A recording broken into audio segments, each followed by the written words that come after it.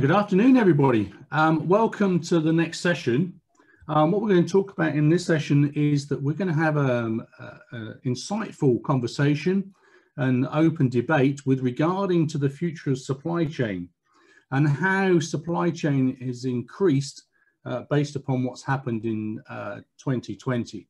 So first and foremost, we'll start off ladies first. Carmen, if you'd like to introduce yourself, please. Thank you, Kurt. Good morning to everyone. I am Carmen Vidal. I am the Chief Procurement Officer in NG Middle East. I've been here for more than 15 years and with NG 12. For those that don't know, NG, we are the #1, the first independent water and electricity producer in the GCC. And we also have solutions. We're also very engaged in the zero carbon transition. Thank you. Saeed. Welcome, Saeed. Hi, Kurt. Hi. Thank you for having me here. Thank you also for the organizers to have me. My name is Saeed Alghafri. I'm the Chief Supply Chain and Planning Officer in Emirates team. Welcome. So, Mohamed. Hi, good afternoon. My name is Mohamed Habib. I am the Vice President of Supply Chain Management at Tabreed. We provide district cooling services, mainly in the UAE, and got a large footprint in the region as well. I'm honored to be here. Thank you. Likewise. Saurabh. Hey, good afternoon, everyone. I am Saurabh Mishra. I am the General Manager for Supply Chain in Petronas. We manufacture oil and gas field equipment for most of the oil companies in Middle East and globally as well. So we supply directly products to the ADNOCs, the Aramcos, the PDOs, the KOCs, and we have operations in Saudi as well as in UAE. Well, welcome. And last but not least, Shannon. Thank you, Kurt. Welcome, everyone. My name is Shannon Hore. I'm the Senior Vice President for Procurement and Logistics at Abu Dhabi Airport. Abu Dhabi Airport operates 5 airports across the Emirate of Abu Dhabi, with the largest and most prominent being Abu Dhabi International, the second largest airport in the United Arab Emirates. Well, welcome everybody. So we've got a great panel here from across lots of different industries and everything else. So the first question I've got to the panel is, how did 2020 affect your business? And I think we'll go straight to Shannon because that's probably been one of the biggest hits. So Shannon, how did 2020 affect Abu Dhabi airports? Yeah, so that's a big question to answer. I think it would be fair to say that aviation sector, travel and tourism has been significantly affected by COVID, both in economic terms, but also in terms of operational impact and the impact to our workforce. You know, I think it's no secret that the ability for individuals to travel has been significantly impaired. And so what effectively we have seen for certainly in the initial early phases of the impact of the pandemic was aviation effectively shut down, certainly for passenger travel. For cargo shipments, in actual fact, we saw an increase in cargo shipments. So there were still airplanes in the skies and airport operators were still processing, you know, aircrafts and aircraft movements, but most of that was, as I mentioned, cargo related. And then later that shifted into a focus on repatriation and you know, assisting families to be reunited and getting people to their home countries. And really that's been the nature of things up until recent times, where each country and the challenges that they each face in ensuring that the right protocols are applied to control the impact of the pandemic, you know, it affects the ability for people to travel. And I guess in a lot of ways, the willingness for people to travel, wanting to make sure that the travel environment is safe and secure. It's created some significant challenges in the way in which the airports operate in terms of how social distancing challenges are met, in the past, airports were very focused on maximizing the experience for passengers, so reducing dwell time and queues and these kinds of things, where these days there's more checkpoints, there's more controls being applied just to make sure that the travellers who are boarding airplanes are safe and not adding to the complex problem that we're dealing with on a global scale. Okay, great. Thanks for that. Now that leads us nicely then into the supply chain side. So because we know we've heard with regards to what's happened with the airline business and everything else. So Saeed, how did 2020 or how is 2020 affecting your supply chain? Yeah, 2020, Kurt, was very, very rough year, I have to say. There has been a lot of learnings, I would say, although it was rough, but we have learned a lot. There has been so many changes happening that we wanted to see it before, but 2020 made it possible. It's no secret, but there has been a global decline in growth, not only in the UAE, but there has been a global decline in growth. There has been changes in the mobility of the people, urbanization, and so on. We've seen lockdowns. There has been also change in international trade. So these all, they affected all the sectors, and they affected Emirates Steel is no different than the others. Now, in Emirates Steel, to be completely honest with you, it was very tough. We basically started in January, testing what's happening, looking at what's happening in the world, and we've seen it slowly, and that basically built up by the end of January. Then, you know what? All the strategies we have put in place did not work, so we had to change. So okay. So basically, we've seen how resilient is our supply chain. How resilient can it recover quick? What are the gaps in it? And trust me, there has been a lot that we have learned, and we are moving away with good stuff like that. Now, there has been difficulties in the beginning to start working from home, but eventually I think people adapted, and that was key in our success in 2020. It was challenging, but it was also key. What we have done, we've looked at the spend, we've tightened the spend, and basically we've seen that there are key elements that we can do in the short term to ensure that we sustain our businesses.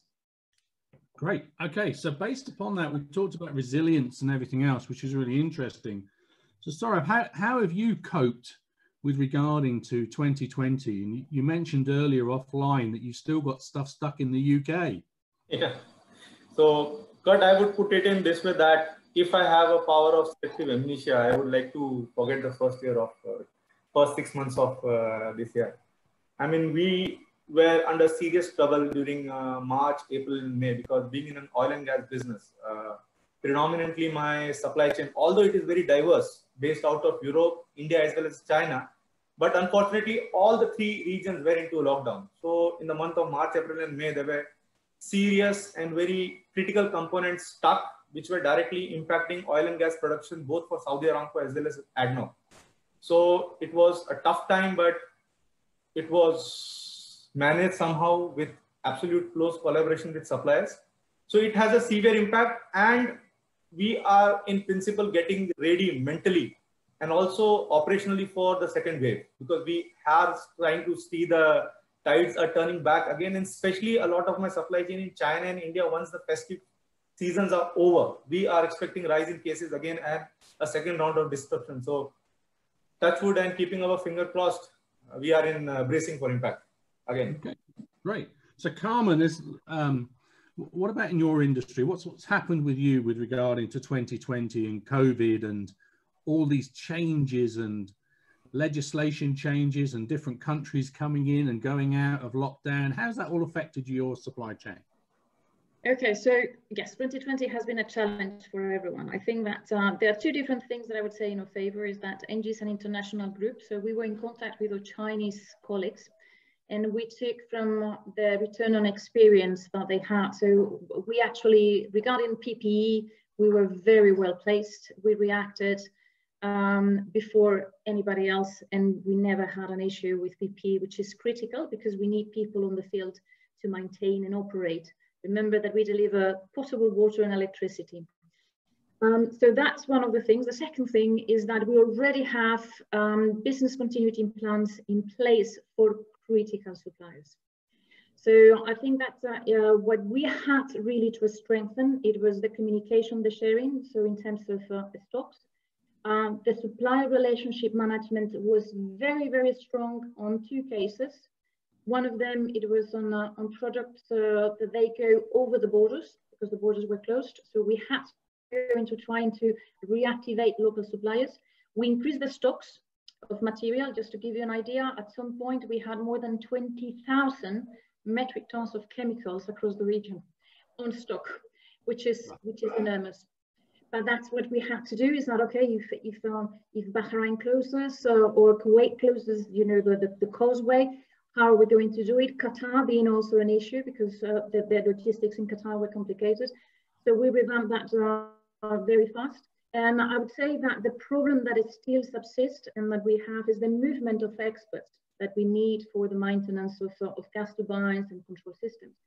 So there, what we do is we have strengthening the relationship with the key OEMs to make sure that we do have a very good relationship, that we put in place remote support solutions, and also to tell to the suppliers is that we are on this together. So if you see an issue, if you see a risk, let us know as soon as you identify it. Let's find a solution together.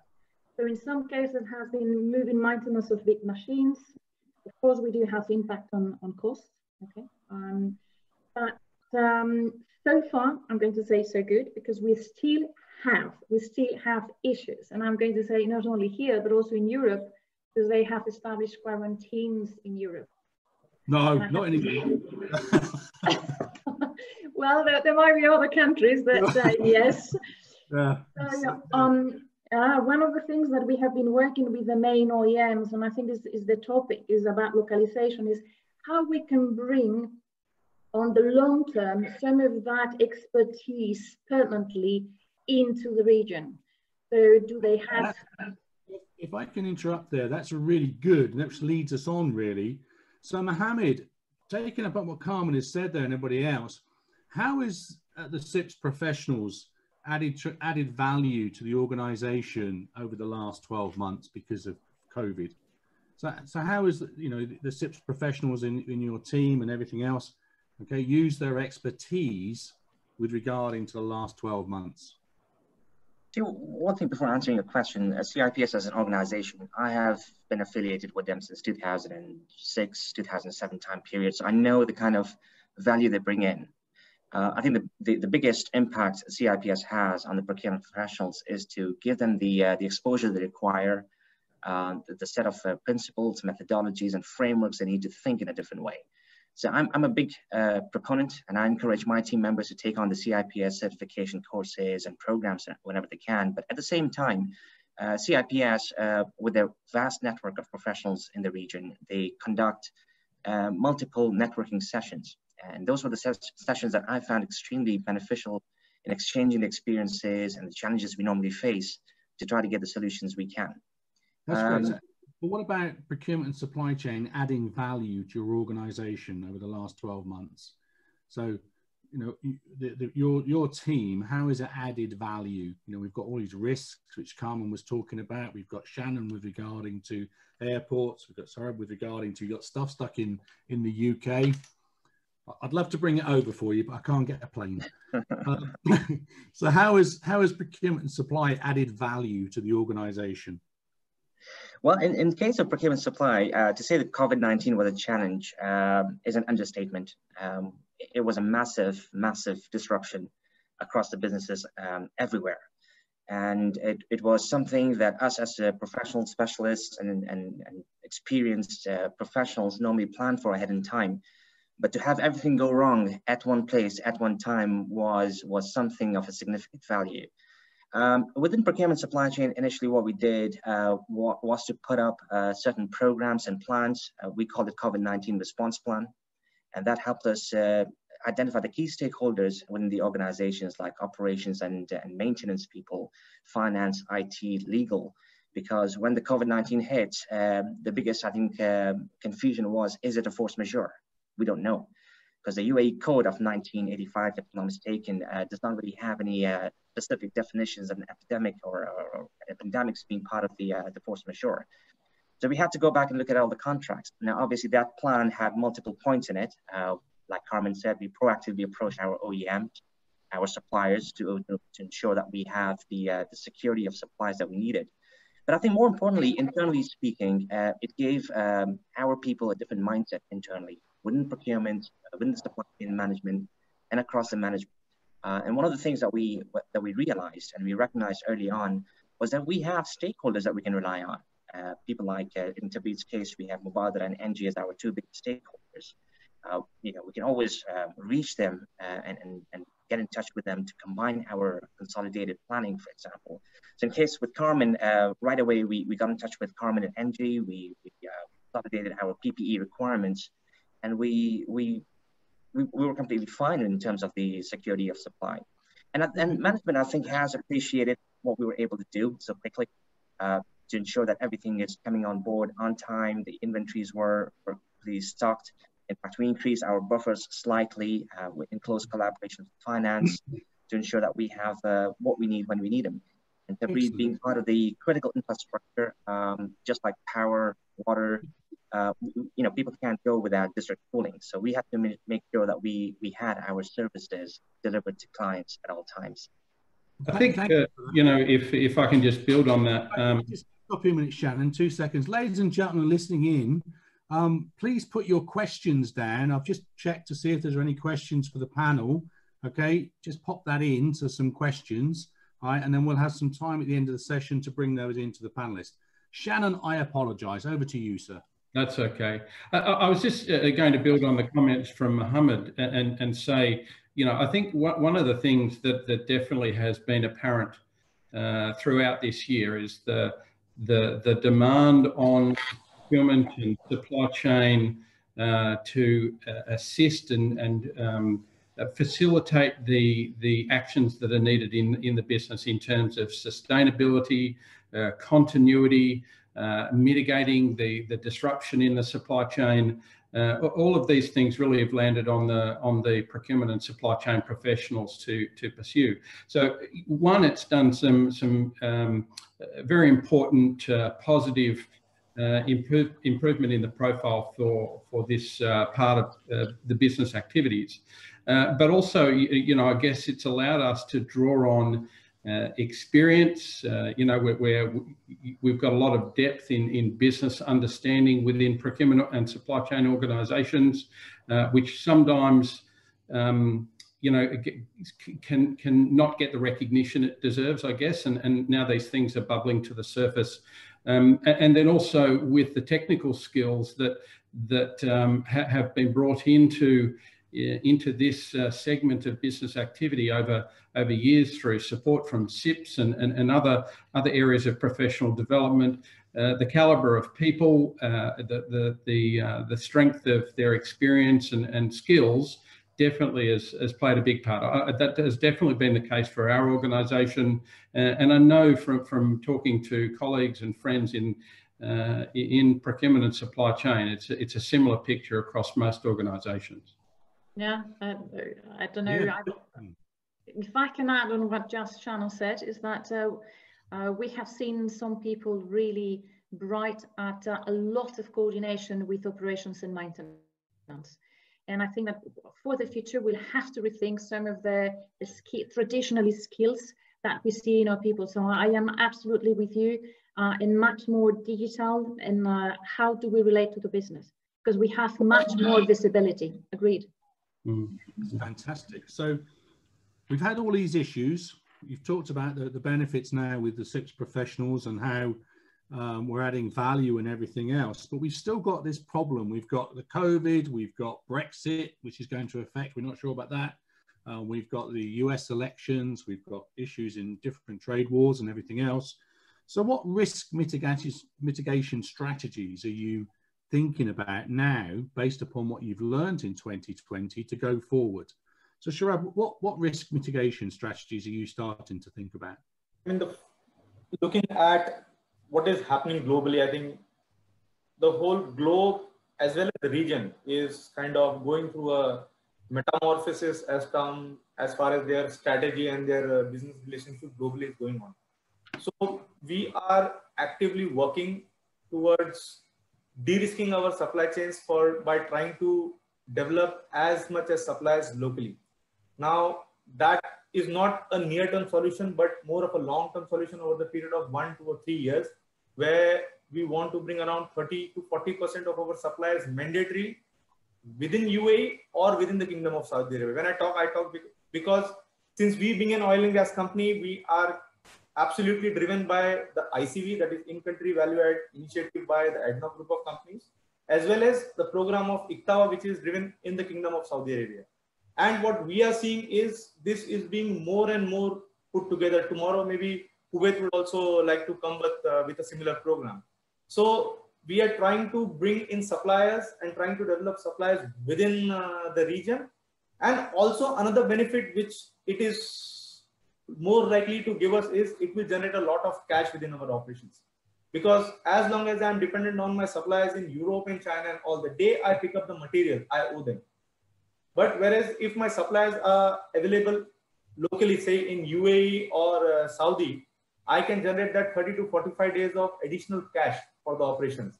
And as it goes, cash is king and will remain king at least in the next 2 or 3 years, where there is going to be a severe cash and credit crunch in the market. So these are Saeed, if I can interrupt you there, because I want to make sure we get everybody a voice.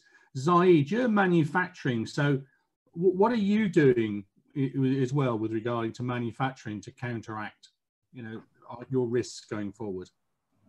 Yeah, so when you look at us in manufacturing, I mean, there are 3 main components. So the sources, manufacturing, and then the customer. So during this COVID-19,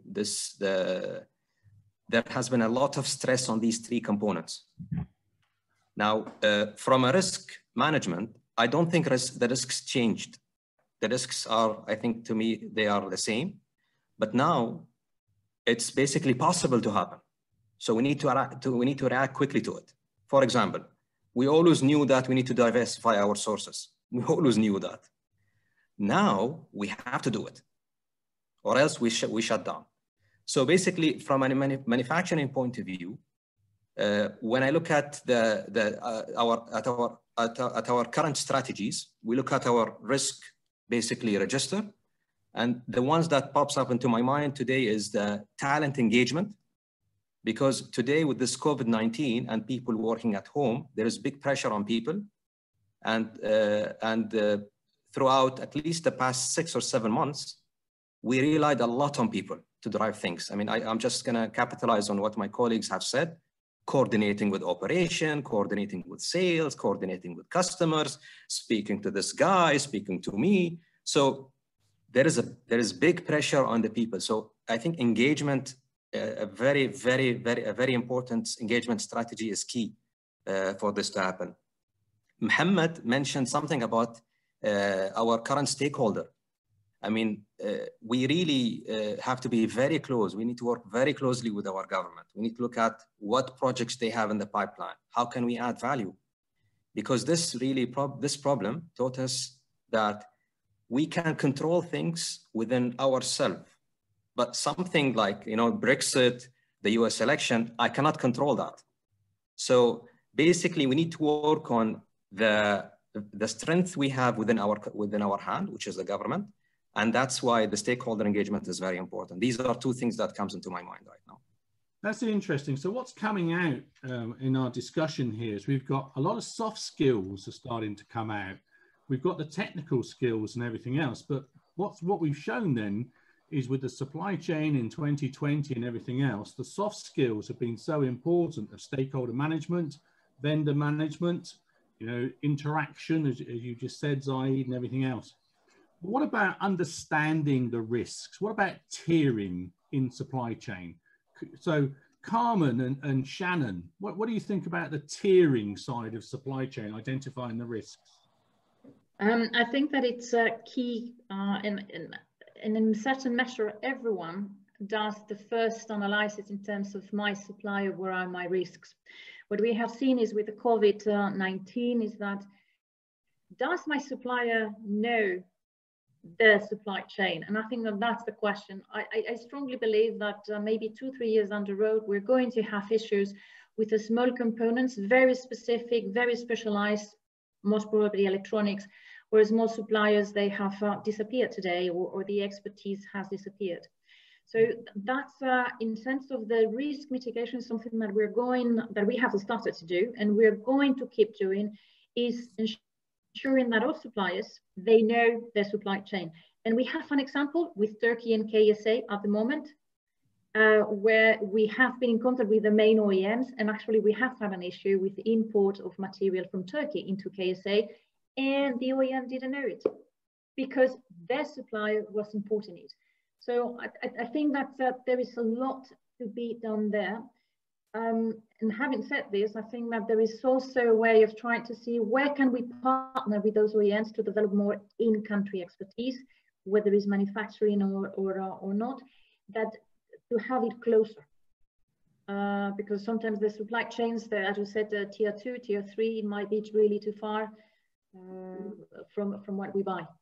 So that's definitely an action that we're taking in-house. Yeah.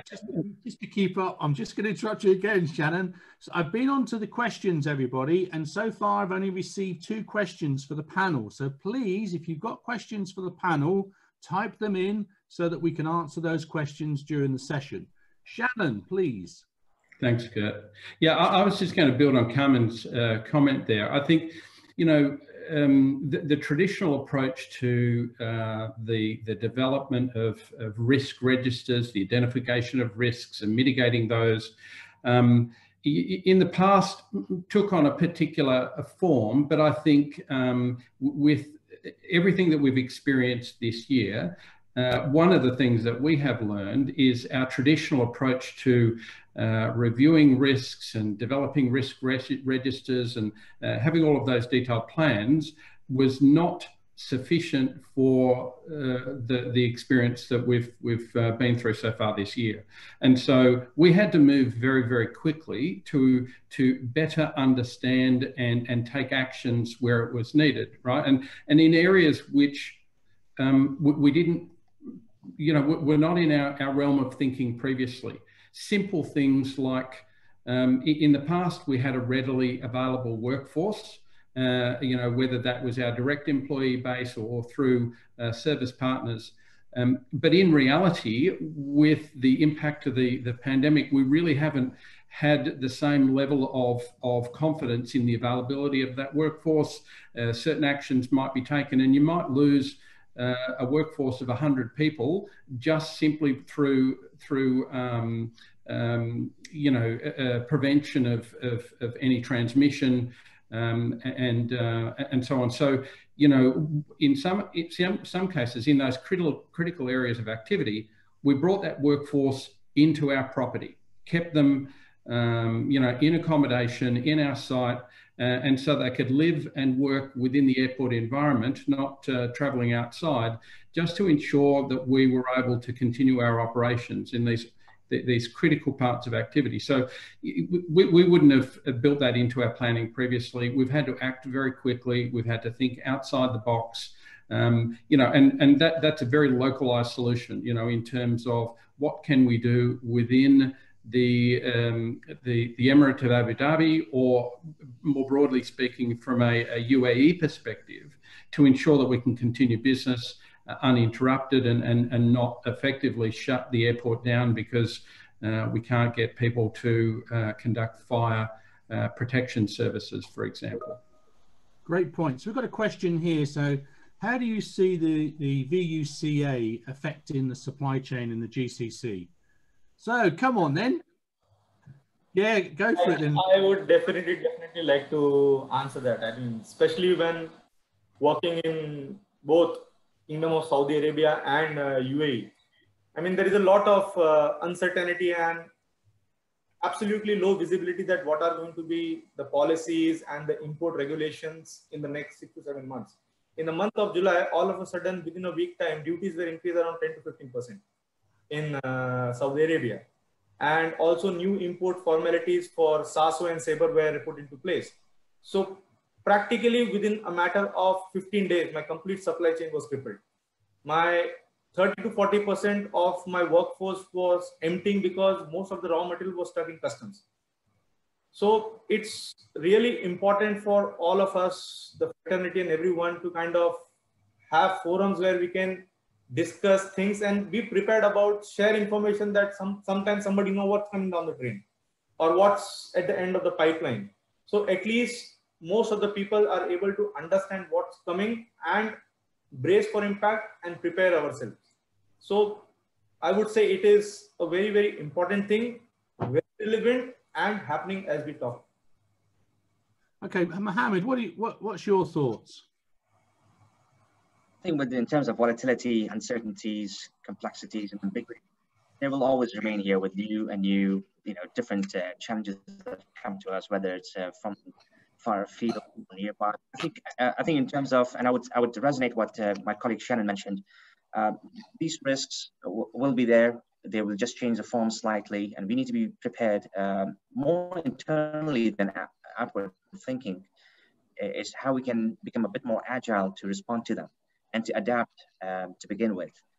Because if we are still working within the same structure of rigid policies and procedures with IT that's completely outdated, people and team members who are not up to date with the current methods of doing supply chain management, then there's very little way that you can successfully overcome these challenges. Interesting. So there's a question from Lokesh, which is basically saying, how can digitalization help us better prepare for something like a pandemic and supply chain? So how can digitalization help us in supply chain? So I'm going to ask Saeed to kick us off on this one. Digitalization. Do you think that's going to help us? Absolutely. Though, if you ask me, if you ask me back in December, I will tell you I have no clue what digitization is. But I think now, go to anyone in the business, they will tell you, okay, we know it. We know it. But now the difficulty is digitization requires intelligence, and it requires knowledge management. Why? Because it basically helps, it should help the expertise within the business react faster. Just give you an example.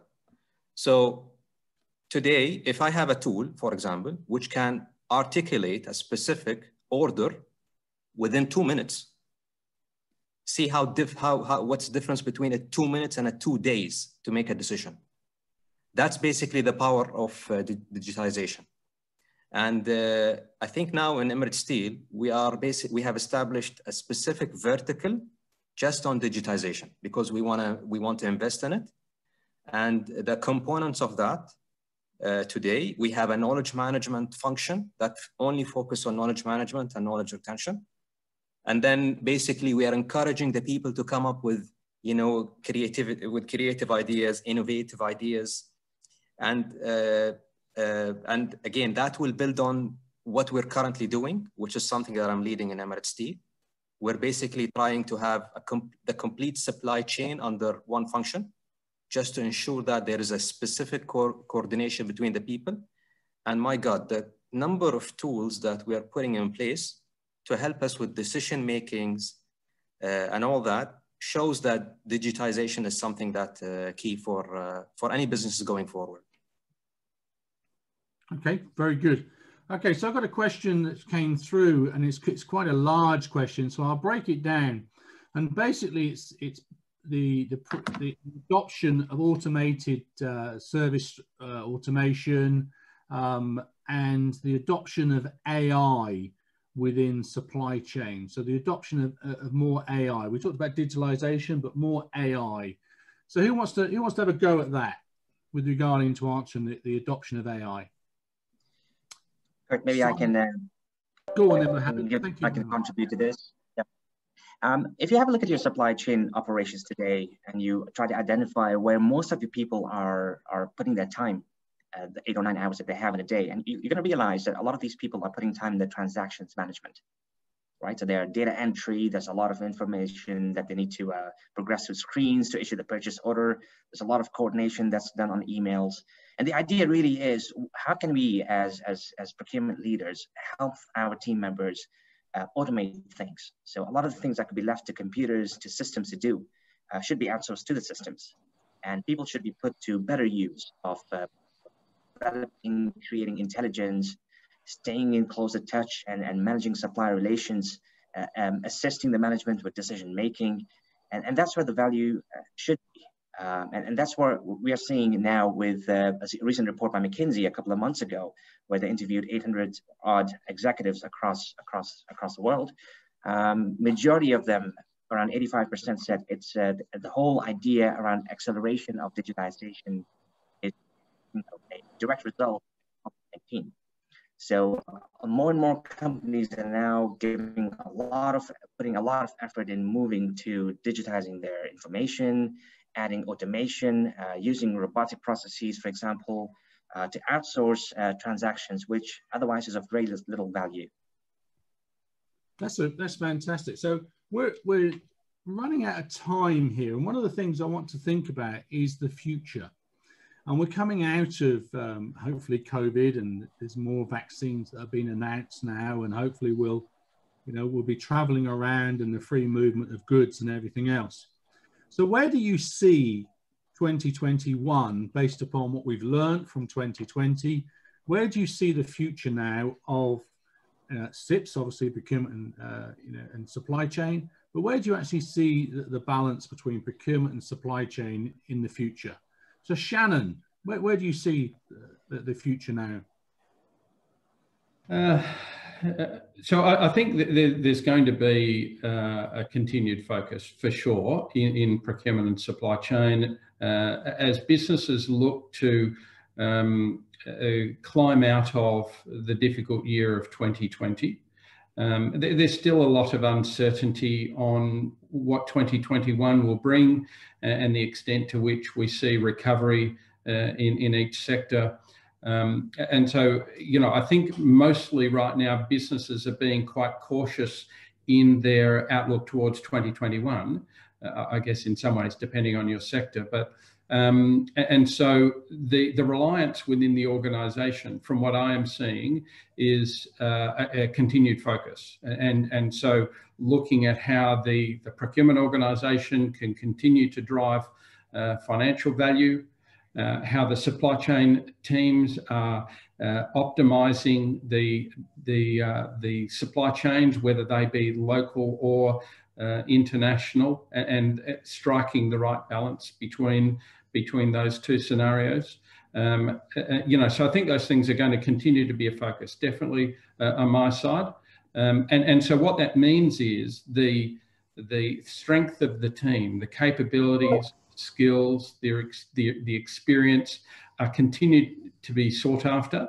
And one of the things that we are seeing is many people in my organisation are being sought for advice and input and involvement in projects, because the business leaders are seeing them as critical enablers for for future impact. As we launch projects today, they are for impact in 2021 largely, and so we have a very big year in front of us as an airport next year, and this will continue to be the case as we move forward. Great. So Saeed, what do you think is going to happen in the future for us? Okay, I think I completely agree with Shannon on the horizon of 2021. Looking at what we see in front of us, it's going to be definitely better than 2020. So forecast is good. So we should all be, looking. We should all look for the positive side of this, and hopefully, I think we'll be able to get over 2020. Now, there has been, as I mentioned, there has been a lot of learnings from 2020. We've been challenging ourselves to do ways, specific things in our own way. But in 2020, we've seen people challenging just the way they're doing stuff. And that has stimulated different ideas, different risks, different strategies. So based on that, 2021, we will basically have to work long-term and challenge each and every step within the supply chain. You never know. We may have a third wave, a fourth wave. We need to have different options. We need to basically ensure that our supply chain is resilient as much as possible, because that's not going to be the end of it. I mean, every year, basically, when I start the year, I say, this year will be better, this year will be better. Trust me, every year has a different dynamics. We are basically in the UAE, but the UAE is part of a global playground. So we need to basically focus on our strategies, build more thinking process, and ensure that we have those laid down for 2021. Excellent. Sharab. To add to what Mr. Saeed said, how we are looking at 2021 is, as an organization, we are planning to focus more on supplier relationship management in the year 2021. Because what we have realized is only very minute level collaboration with the suppliers was enabling us to come out of difficult situations in the first 2 quarters of 2020. So things which have really worked, taken out of very difficult and tricky situations in the past, will continue to do so in the future also. So we are going to focus on supplier relationship management. We are going to focus on collaboration between our stakeholders and our suppliers directly, so that they also understand each other's language. They also understand the situation. And we are trying to use a lot of technology and a digital transformation initiative to bring the suppliers into our system and also open some part of our systems to the suppliers so that they also have a visibility. So this is where we are planning to be in 2021. Okay, right. So time is of the essence. So I'm going to have to speed you up a bit now. Sorry about that. So Carmen, where do you see 2021 and onwards? I think that 2021 is going to remain, at least for the first 6 months, complicated until we do have a permanent solution for the COVID. And in our case, as I mentioned, the movement of people is key. So that remains still a certain. The way that I see it is that procurement and supply chain, we have a lot of visibility now. I think that we have a great opportunity to stay visible to the management and show how we bring added value. So that's going to be my target for next year. Stay visible, keep working on, keep putting in practice things that we have already done during the COVID, working closer with operations and with maintenance. That's key. And I'm going to say, I'm going to be a little bit tricky. We're going to look into localization, but I'm going to try to use it because in NG we do have, starting next year, we will start measuring CO2 for suppliers. So I think that localization is going to be a key lever to reach some of the targets that we have. Excellent. So Mohamed, I love that just little snippet you brought in there. So Mohamed, what about what's going to happen in 2021? Where are we going to be? After 2020, Kurt, I don't know. all the plans and projections we had of that we had created in 2019 were put to test in 2020. But nevertheless, I think we are human beings. We find a way to grow. We find a way to adapt to things and challenge ourselves, like Saeed mentioned. We will find a way. Things will, there seem to be good news around the corner with vaccinations coming through. Yes, there's going to be a little bit of uncertainty around a few things, but as long as organizations have plans, as long as they're ready to take on different challenges of different sorts, and they remain adaptable and agile internally, we can counter any of those particular complications. There's a really interesting question that's came up, and that was basically many companies are suppliers, risks, tools, etc., and third-party suppliers. So they're third-party people doing risk analysis and everything else on suppliers.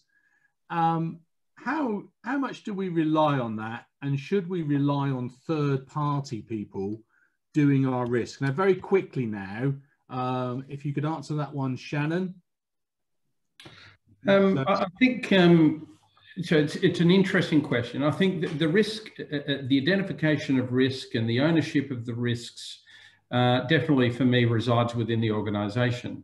But sometimes getting an independent perspective can highlight gaps or topics that perhaps you were blind to. So they're very helpful in identifying blind spots and to be able to help draw out your thinking in those areas. Sometimes you get a little bit stuck in your own internal view of things and don't always get an opportunity to balance that with a more independent perspective. So, you know, I'm an advocate of having that as a support element, but obviously for me, the ownership, identification, management of risks and mitigation strategies, business continuity plans really, for me, lie within the organisation. Okay, very interesting. Okay, so we've gone through and we've talked now about critical enablers, how procurement supply chain people have been seen now as critical enablers, and that was Shannon shared that.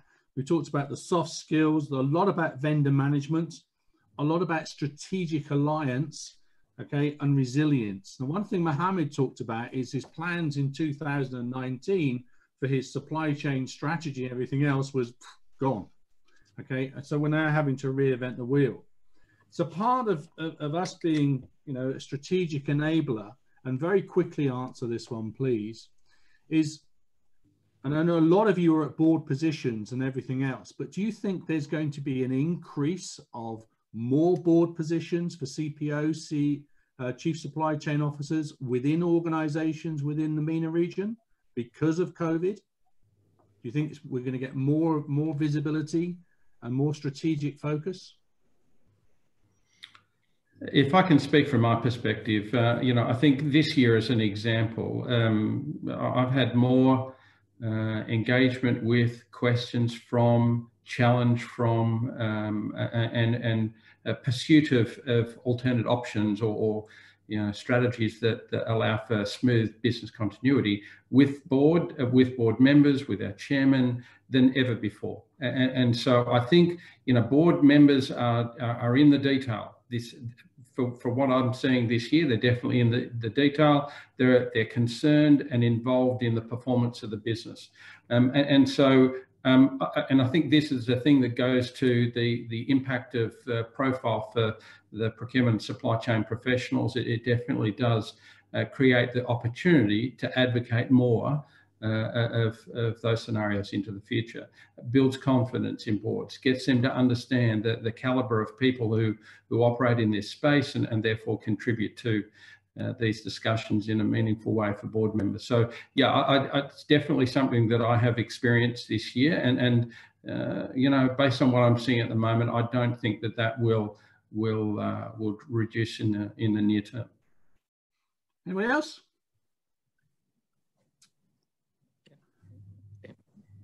Carmen. Yes. Okay. Yes. Okay. So for me, I have to say that I agree with Shannon. As I said, we have the opportunity. We need to grab it. Okay. I don't think that anybody's going to give us because I have done all this. I think that it's up to us to show it and ask for it. The other thing that we have done, and I think that this what changed the perception, is that we have been a key enabler in either containing costs or reducing costs in a situation where most of us, we also have a loss of revenues. So the fact that the companies, they have stayed, we have been a big contributor. And I think it's going to change the perception of some of the management that we are not an administrative function, we are an operational function contributing to the business. But once again, Kurt, I think that we have to grab the opportunity. Nobody's going to give it to us. They will have to make a space for procurement at those type of committees in the steering bodies, government bodies. So I think that it would be up to us. But I see that the opportunity is there. Fully agree with Shannon. Okay, so we've got 5 minutes left. Okay, so 5 minutes. All right. So Mohamed. Well, in my opinion, I think more and more procurement and supply chain management functions have shown the credibility, and they are being appreciated by the management as to what they've been able to do. Like Carmen mentioned, it's an opportunity.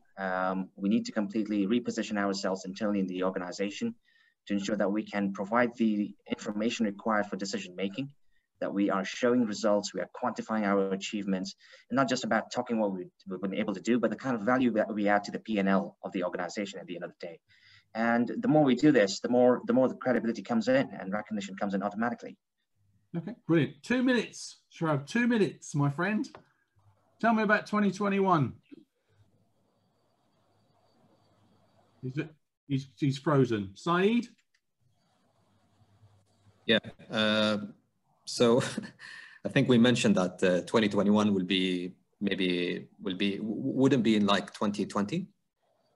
It will be challenging. We'll be basically putting all the strategies we have put in 2020 and 2021, and definitely it's gonna be challenging. We basically are gonna stress test everything as a business, from a customer, manufacturing, sources, and we will meet each other hopefully in the same time this next year, and then I'll let you know. That's great. And last but not least, my friend, Rob. Yes. Come on, my friend.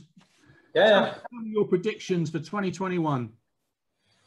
I think definitely 2021 is going to be better, because things have to improve and things will improve. And as Saeed said, we are all very hopeful, and there are good indicators in the market. Overall, the business environment is recuperating from the initial jerk it had. So in one year time, same November next year, we'll rediscuss and think what our predictions were good and what were wrong.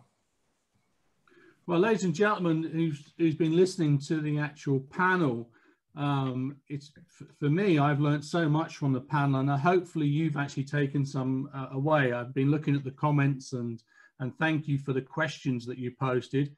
Unfortunately, we couldn't get to every question, but there were some very good questions there. I'd like to thank the panel. They've been amazing, and the knowledge sharing has been incredible. And we're all very busy with COVID, and for you to take time out today to do this, that's very much appreciated to the SIPS community, and thank you very much. The takeaways that we've got from this, from our experts and senior leaders within procurement and supply chain in the Middle East and North Africa, is that we're critical enablers. Soft skills are so important now. Vendor management, strategic thinking, adding value at the strategic point, being a trusted internal business partner, resilience, and also we have a direct effect now on the P&L with the cost management side. So I'm just going to go and check the last couple of minutes, or last minute or so, to see if there are any last dying questions. I can't see any. Okay, restructuring of the supply chain integration. We've talked about AI. We've talked about the boom and challenge period of the medical and pharmaceutical industry. I could talk to you about that for hours, about the pharmaceutical industry. There's quite a few, but no questions, just a few challenges that have come through. So I think, ladies and gentlemen, we're actually on time. So that is the end of the session. It's now 9:45.